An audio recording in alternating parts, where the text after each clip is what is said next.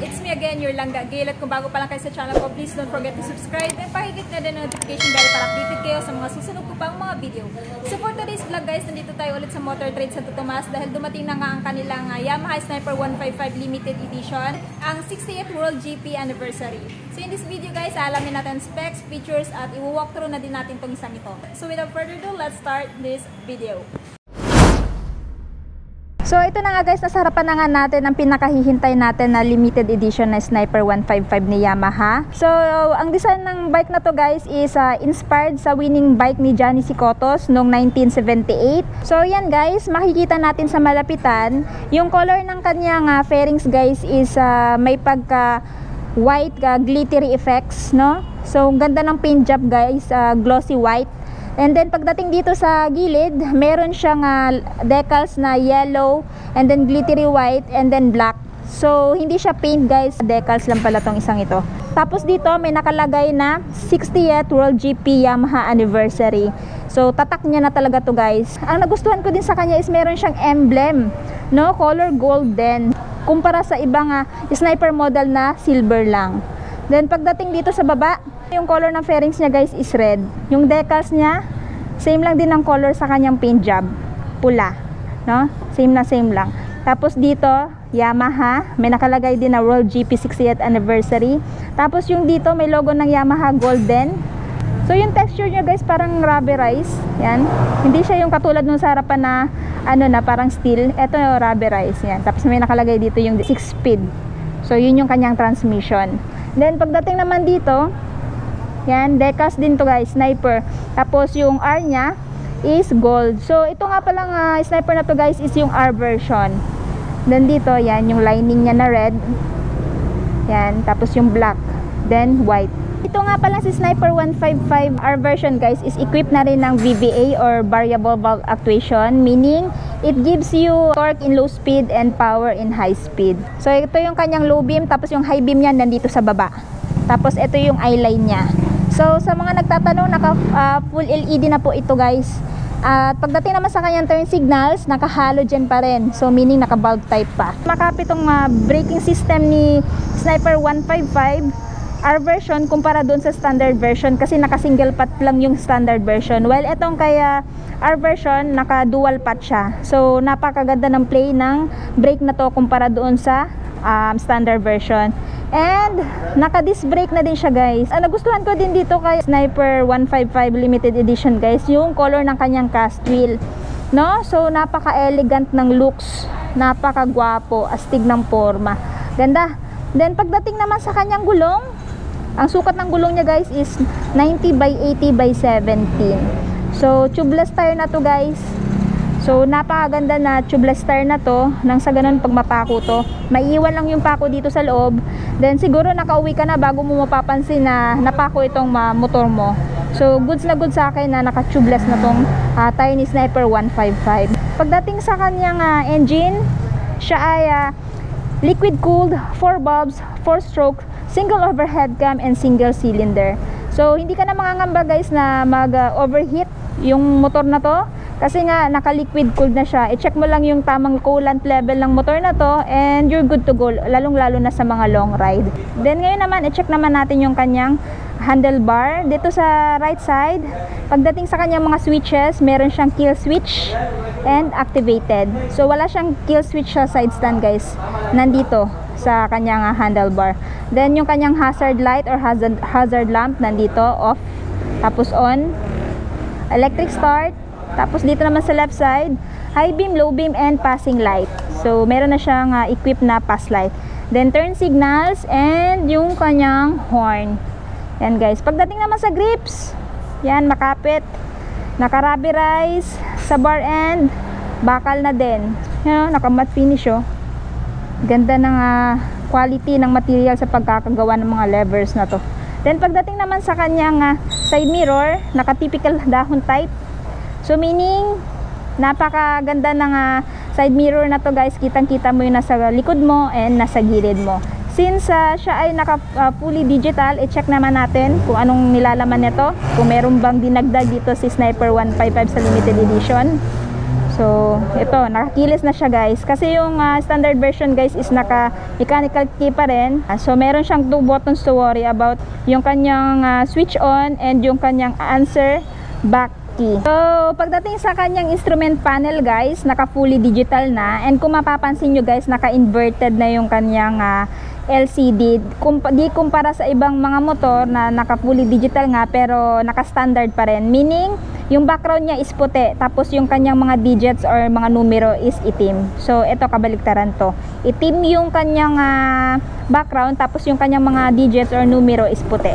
So, para sa akin, napakaganda and napaka-stylish ng design ng kanyang LCD. So, guys, nandito ang kanyang neutral indicator, check engine indicator, high beam, low beam, yung logo ng Yamaha, turn signals, off muna natin. Yan. Tapos yung temperature indicator at key indicator. Tapos dito naman sa dashboard, nandito yung kanyang gear indicator, RPM indicator, speedometer, fuel gauge, and meron siyang isang button. So pindutin natin guys. Ito yung kanyang trip 2, trip F, tapos time. So para sa akin guys, napaka-advantage na may time na itong motor na to. Nang sa ganun, pag halimbawa papasok ka ng trabaho, hindi ka na mamumroblema kung saan ka mag-check ng time. F-eco indicator, F-eco average indicator, average, then ito yung kanyang odometer. So, yung ilan na ba yung tinakbo ng motor na to, since itong motor na to is bagong-bago pa, so naka-zero pa siya. Then trip 1, trip 2, trip F. So, yun guys, bumalik na. So, yun yung nilalaman ng kanyang instrument panel. So, ang wala lang sa kanya guys is wala siyang voltmeter. Then, dito naman sa baba, yan. So, of course, nakakiles na siya. Then, ito yung sa seat. And, ito yung sa fuel. Then, dito sa left side, meron na siyang power outlet na 12 volts. So, napaka-advantage nito, guys. Sa mga long ride, di ka na mamumrolema kung saan ka magsasaksak ng phone mo. Ang problema lang, wala pa siyang adapter. So, kailangan mong bumili. And, kailangan mo din mag-mount or mag-install dito ng phone holder. Para nang sa ganun, pag mag-charge ka, may paglalagyan ka ng phone mo. Yan. So, pagdating sa kanyang seat, guys, hindi ganun ka-generous yung kanyang seat cushion. So, manipis lang talaga. No? Parang yung seat niya is kagaya nung pang drag race na talagang malapad. No? Meron lang naman siyang konting foam dito. Tapos, naka-two-tone siya, guys, and naka-stitches. Two-tone, meaning, iba yung design dito and meron din kakaibang design dito. So, kaya siya tinawag na two-toned. Then, pagdating sa kanya seat cover, para sa akin premium quality. So, ngayon, push muna natin itong seat. Yan. So, pagdating sa kanyang fuel tank capacity guys, meron siyang 5.4 liters. Yung kanyang average fuel consumption is 44 km per liter. So, sa kanyang laki na ng kanyang fuel tank, kumpara doon sa dating Sniper, so, mas malayo na yung mararating mo dito. At the same time, napaka-fuel efficient din niya kasi nga FI na siya. So, yun yung kinaganda nitong bagong version ni Sniper. So, yan guys. For clarification, wala siyang seat storage. So, wala kayong may ilalagay dito.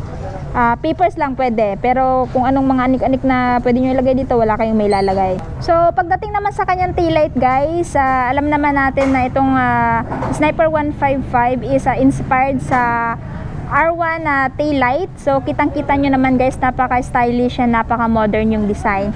Tapos naka-LED na din. Then dito sa kanyang turn signals, naka-bulb type.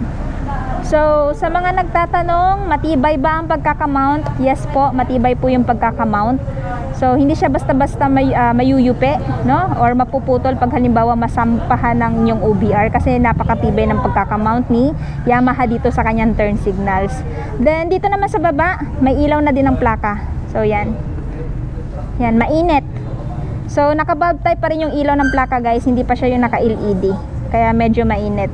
Tapos dito, naka-reflectorize na din. So napaka-advantage na naka-reflectorize siya.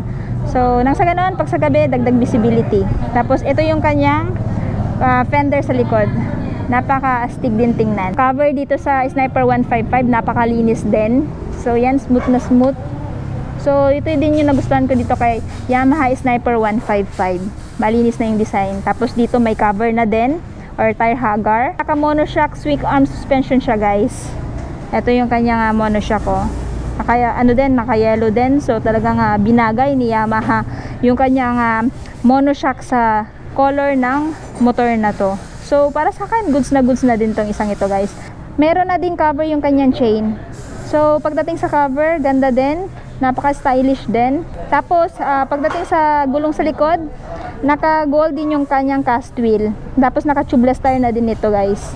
Yung sukat ng gulong guys is 120 by 70 by 17. So mas malapad yung gulong niya kaysa sa harapan. Ganda din ang pagkakamount ng kanyang apaka ng angkas guys. Oh. Nakamat din yung kanyang paint job dito. Tapos ito yung kanyang footrest. Ganda din oh. Yan. Tapos dito sa apakan naman ng driver, ganda din, naka-rubberize na. So, napaka-advantage nito sa mga maaarte sa sapatos. Kung ayaw nyo magasgasan yung sapatos nyo pag halimbawa mag-change gear kayo, hindi na kayo problema guys kasi naka-rubberize na to. Then ito yung kanyang side stand, wala tong kill switch. Tapos yung kanyang center stand yan. Equipped na din pala tong isang to guys ng ASS, meaning assist in slippery clutch. So napaka-advantage ng feature na to. Kasi pag halimbawa magda-downshifting kayo, smooth na. At the same time, pag halimbawa magpipiga kayo ng clutch, hindi na masyado mangangawit yung kamay nyo. Kasi nga, binild up to ni Yamaha para pag halimbawa nasa mga long ride tong mga driver, hindi na masyado mapapagod sa pagka-clutching and sa pagda-downshifting. So para sa akin, goods na goods yung feature na ASS. So dito naman tayo sa tambutso. Pagdating sa tambutso guys, yan, meron siyang heat guard cover. Talagang safe na safe yung paa mo dito na hindi na mapapasok. Pagdating sa kanyang paint job guys, silver yung kanyang color na may pagka-glittery effect. Tapos ito naman yung brake ng driver. Tapos yung tapakan ng driver, naka-rubberize pa din. Tapos meron ding nakalagay dito na bakal na maliit. Yan, so pag halimbawa kayo ay nakachinelas, yan, mapoproteksyonan yung paa nyo na dumikit dito sa engine. Kasi usually pag halimbawa pinapaandar natin itong motor na to, umiinit talaga yung makina. So pag halimbawa nakachinelas kayo na idadrive nyo itong motor na to, may protection na yung inyong paa na hindi mapaso dito sa kanyang engine. So ito yung purpose nito. So hindi lang to siya basta design guys, may purpose to. Meron na siyang aerodynamics body design.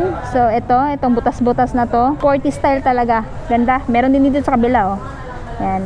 So pagdating sa kanyang max power, mayroon siyang max power na 13.2 kW at 9,500 RPM at max torque na 14.4 Nm at 8,000 RPM. And pagdating naman sa kanyang ground clearance, yan, kita nyo naman guys, maski hindi naka-center stand, meron siyang ground clearance na 150 mm. So napaka-advantage guys na may mataas siyang ground clearance nang sa ganon, sa malalaking humps, hindi basta-basta masasagi yung ilalim na bahagi ng motor na to. So in that way, may iwasan yung gas-gas. So para sa akin, goods na may mataas siyang ground clearance. So mamaya guys, i-check natin yung seat height. So dito din pala guys, so may cover na din. So advantage to guys, lalong-lalo na pagdadaan guys sa mga mapuputik na lugar. So may pangharang pa rin sa engine. So napakalinis ng design para sa akin itong kaya Sniper 155. Kasi doon sa Sniper 150 wala pang cover dito eh. Kailangan pang magpa-install ng cover. Pero ito no need na kasi meron na talaga siyang built-in na cover dito. Ang ganda din ng grab bar guys. So stylish din ang pagkaka-design. So talagang kinaya yung design dito sa kanyang tail light. Ganda din ang pagkaka-mount. Wala kang ibang masabi. Naka-matte finish din siya guys. Yan. cool. So yan guys, meron siyang seat height na 795mm. So sa height ko na 5'5", medyo nakatiptoe tayo guys. Yan, kitang-kita nyo naman. Pero kahit ganun pa man, abot pa rin natin to si Sniper 155. Sa mga nagtatanong 5'2", 5'3", 5'4", kayang-kaya pa rin tong abutin. 5'1", kaya pa nga eh. Pero talagang tiptoe talaga or angat yung isang paa nyo pag halimbawa nasa 5'1" yung height nyo or 5 flat. Yan. Pero para sa akin, goods na yung seat height niya. So, itong motor na to guys ay available dito sa Motor Trade Santo Tomas. So, kung gusto niyo itong motor na to guys, meron siyang cash price na 126,900.